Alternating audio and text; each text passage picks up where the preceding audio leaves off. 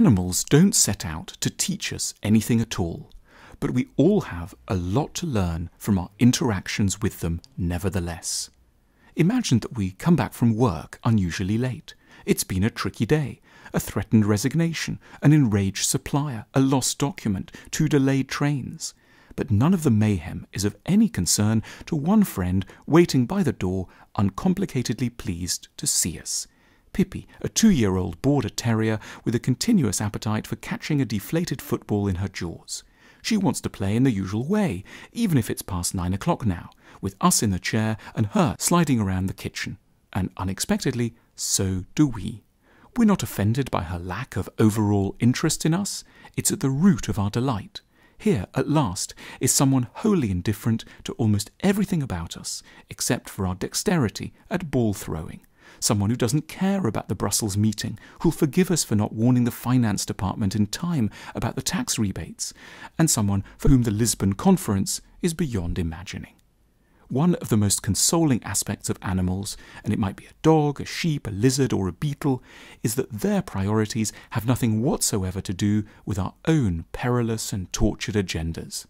They are redemptively unconcerned with everything we are and want. They implicitly mock our self-importance and absorption, and so return us to a fairer, more modest sense of our role on the planet. A sheep doesn't know about our feelings of jealousy. It has no interest in our humiliation and bitterness around a colleague. It has never emailed. On a walk in the hills, it simply ambles towards the path we're on and looks curiously at us, then takes a lazy mouthful of grass, chewing from the side of its mouth as though it were gum.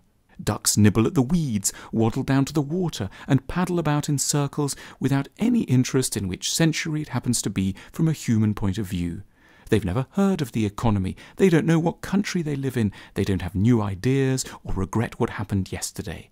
They don't care about the career hurdles or relationship status of the person who's sprinkling a few breadcrumbs near them.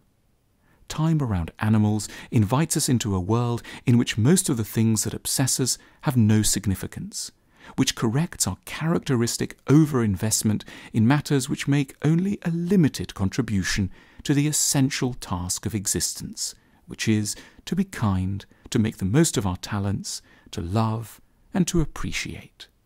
We believe in making the world a more emotionally intelligent place, and to that end, we've now also published some extraordinary books, as well as other merchandise that reinforces some of the themes illustrated in our videos.